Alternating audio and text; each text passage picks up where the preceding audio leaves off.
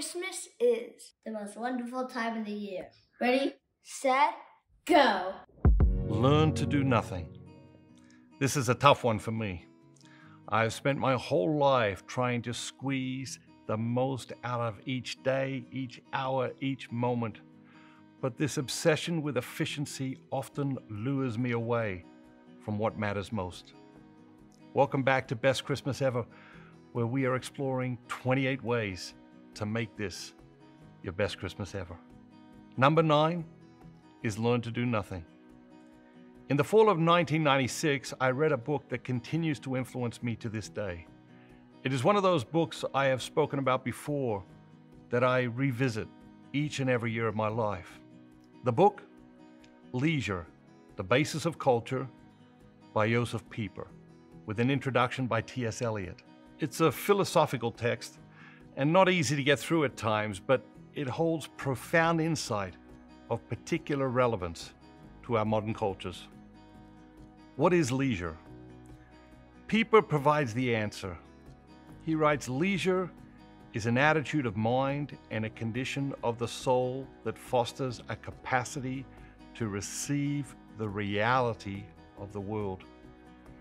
Capacity to receive the reality of the world. Wow. How often do we turn away from the reality of a situation because it is too much? We lack the capacity.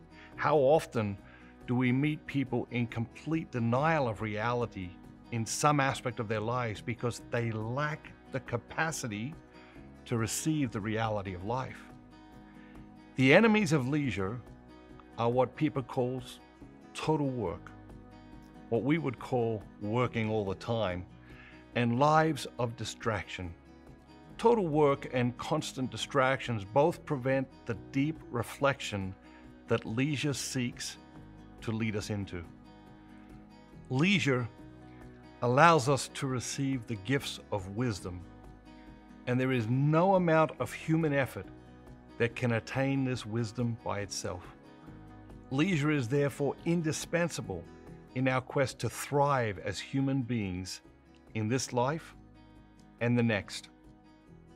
Why does leisure matter? Pieper points out that religion can only be authentically born in a person and society through leisure. It cannot be rushed. Leisure is indispensable for the contemplation of God. You cannot rush the contemplation of God. He also makes clear that leisure is the foundation of culture. Total work makes wisdom, culture, religion, and contemplating God impossible.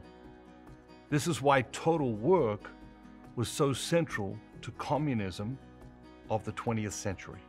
Communism seeks to murder religion through total work. In our own place and time, it seems we're imposing the condition of total work upon ourselves. We may not work in our jobs and careers all the time, though there are many that do. But when we are not doing paid work, we busy ourselves with all manner of unpaid work, which includes shopping. That keeps us from leisure. It is this leisure that is essential to our human flourishing.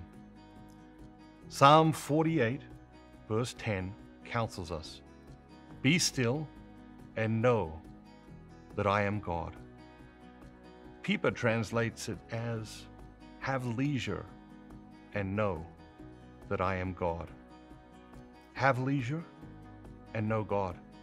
Have leisure and grow in wisdom.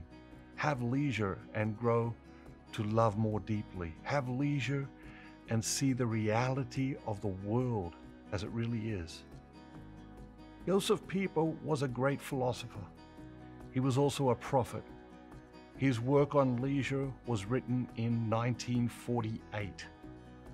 With it, he issued this stark warning: total labor vanquishes leisure. Unless we regain the art of silence and insight, the ability for non-activity, unless we substitute true leisure for our hectic amusements, we will destroy our culture and ourselves. Paid and unpaid work of every type has only gobbled up more and more of our time since Pieper penned these words, and the result has been exactly as he foresaw.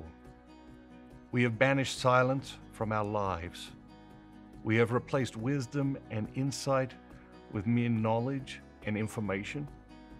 Our amusements have only become more hectic. We have been seduced by endless distractions. We have destroyed culture, and these things are destroying our very selves. The hardest thing in the world to do is nothing. Leisure, reflection, basking in God's presence. This Christmas, learn to relax, learn to do nothing. Establish leisure as part of your daily routine.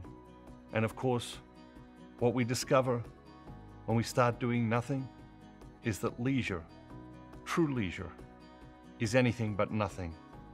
It's time to refuse the madness of rushing around. Into the Deep will help you do just that. Become an ambassador today and we will send you a free copy. Click here to join. Thank you, ambassadors. You are changing the world. Become an ambassador today. Have a great day!